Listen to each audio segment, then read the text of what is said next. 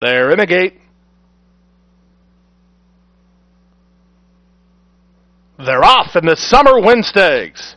From the center, Summer Rae gets the first call. Down to the inside, Ghost of Anapa showing speed. Yarmorka and Lady Master come away in the top flight. So too does the outside running Courtly Lark. Waska's widest of all. Also in the top flight is Standard Deal. Getting a bit tight up top. Katie's Kiss is angling to the outside to try to avoid that log jam. In front of Knox County Zip, then Artie Babe, and Yarmorka's last, and they speed around the far turn.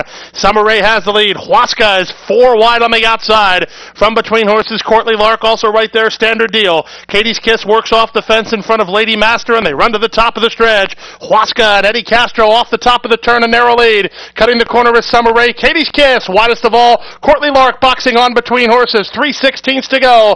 Waska and Katie's Kiss, the two favorites, have it to themselves. Here's Katie's Kiss on the outside of Waska in deep stretch. Summer Rae back third. Waska digging in. Katie's Kiss alongside. Katie's Kiss at Waska. Katie's Kiss has got her. Katie's Kiss the winner. Waska second. Summer Rae third. Standard Deal fourth in 59 and 2.